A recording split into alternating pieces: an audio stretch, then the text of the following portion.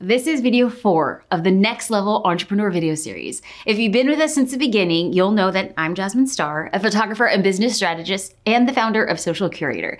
I empower business owners to build the business of their dreams and create a life they love. This video series focuses on some of the frequently asked questions I get on a daily basis. And since I can't consult for every request that I get, I created this video series as a way for us to connect, and I want to help as much as possible. In video 4, we've honed into one specific topic.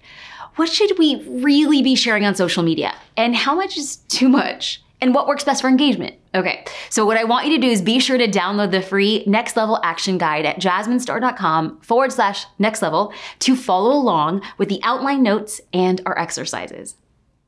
It was kind of to what Catherine was talking about with that the best performed posts don't always relate to business. And on my business page, I have incorporated more personal things, and I think people really take to that. But I guess my question is, where do we draw the line if we do? And is that okay that we are incorporating personal aspects of our life into I mean, you clearly have a personal brand. Jenny has more of a business brand. So in my mind, if you are building a personal brand, personal stories are seamless, and people like them, of course. We'll talk about where the line is drawn. For Jenny, she can make the decision to go one way or the other. She can personalize her account without using her personality. Of course, I would encourage her to still keep her or your team as one of your categories. So every 9 to 12 photos is a photo of you or your team, just to keep it there visual. But she doesn't have to lead with Jenny if she doesn't want to, or you could. It's totally. I struggle with this too. I mean, I have my personal Instagram, which is nothing related to my business Instagram. They're totally separate. It's just pictures of my daughter. And it should be. And a piece of me is am I willing to let that go? Am I willing to? Well, where do you draw the lines? I guess that's what we're kind of circling back on too. It's where do you draw the lines? Yeah, I just think for the longest time, I have incorporated personal things about myself on my business page, and people have really took to it, but then there's this other part of me that's is that professional? Should I not be putting that on there? But it's still getting responded to. Okay, so for me, and clearly my brain thinks in social and metrics and geeky numbers, and I'm where's the market talking? Let's go there. Yeah. So to me, the market's saying they want to hear more from you, and as you build a personal brand, it's seamless. It shouldn't even be a question. The question then becomes, how much do I share? And the thing that we talk about is what I call a man on an airplane rule. If I'm sitting next to somebody and this gentleman asks me a question, what I share with him and I'm comfortable with, I would share on social. I would talk to a guy sitting next to me about my mom's battle with cancer. I would talk to him about my husband, about my dog, about where I went on vacation. I would. Other people would not. Other people would not tell them that they have kids. Other people would not tell them when they went on vacation. We all have our own barometer, but what I would tell to a stranger next to me on an airplane is what I share on social.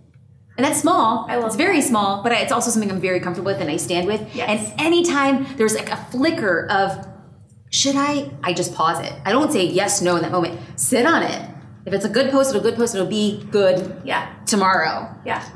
And sometimes I cancel a post, and sometimes I'm I feel good about it. So, man on the airplane, or stranger on the airplane. Okay. I'll ask myself that. Molly, do you have more questions?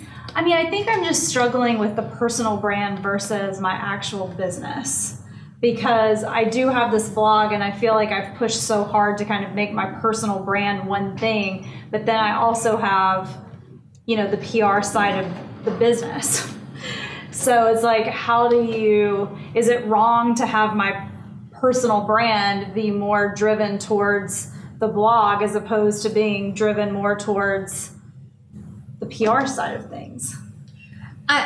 Again, this goes back to who do you want to buy what you're selling?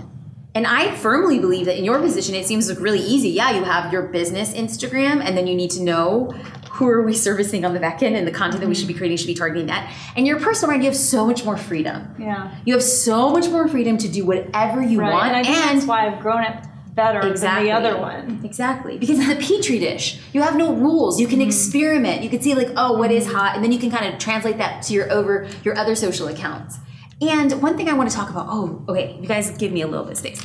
Okay, so Molly loves her blog more than I am a blogger at heart. I started my business blogging, and when people were like, I'm like, I want to be a photographer. I didn't have a camera. I had just gotten a camera, a gift from my husband. And when I told people that I was going to start a blog, they were just like, what does that have to do? Like, how does that parlay? Like, this is 2007. Now we look back and we understand what blogging did and what it did and what it does. But I will say, and I say this like with all humility, just to show like how allegiant I am and how I know it works. I was getting 25,000 unique views a day to the blog. It was a marketing mechanism and a machine that I had never experienced and got a lot of attention. I know blogging works.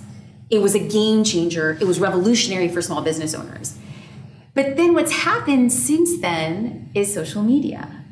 And social media now within the hierarchy of like brand extension and conversations is ranked higher. And I've learned to divide out my marketing efforts into two components. I have my stumble upon marketing and my searchable marketing. I think that you're so focused on your searchable marketing, but I don't want you to get so caught up, because for searchable marketing to work, people must be going to Pinterest, they must be going to Google and searching for something very, very specific. And for those people, I want my blog to show up and you want your blog to show up. But most of the time, the most effective marketing is the stumble upon marketing. And that is where Facebook and Instagram thrives. Because somebody had said, oh, I really liked how Molly was staying at this one boutique hotel in the Maldives. And people are like, what is this hotel? Who is Molly? I need to follow her. I need to go there. That's how I found you. And that is true. Yeah. So I don't want you to get so caught up that the blog is like the thing that you need to be pushing. I want you to push it. It should be there. But I don't want you to be tethered to this idea that what it once was could still be what it could be in the future, because that's not the game anymore. We talk about the highway. Like, if we were like on a country back road with blogging. Then the freeway came along. The country back road still works, but it's just not as effective. Yeah. So don't get so caught up in your head. Like, if you're going to double down on social. Still keep that content out. There's times, and I still very much do this, I will create a long form blog post, which I still love, and people want to go deep with me, they will absolutely go to my blog.